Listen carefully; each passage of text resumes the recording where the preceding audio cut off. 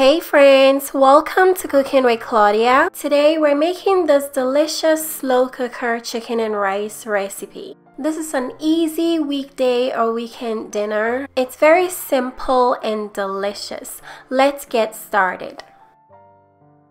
I have my slow cooker here ready to start cooking. I'm going to start by pouring some rice into my slow cooker. I'm using jasmine rice. Next, I'm adding some frozen vegetables to the rice.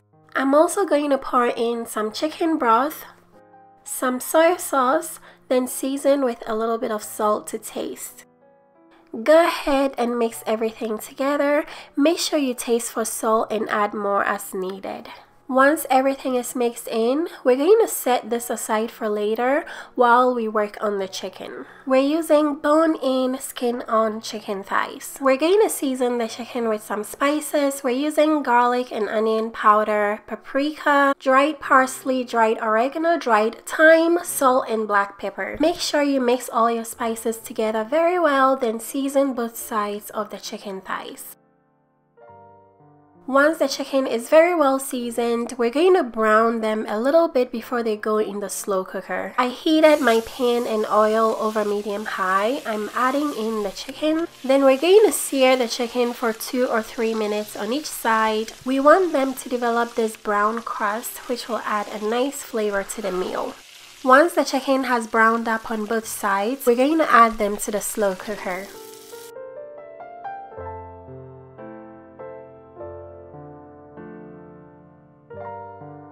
Next, in the same pan, we're going to saute some sliced onions. Once the onions have caramelized a little, toss in some minced garlic and saute for 30 seconds to release its flavor. Then you're going to add the caramelized onion and garlic to the slow cooker. Mix the onions in a little. Then you're going to place the lid on and let this cook on high for 4 hours.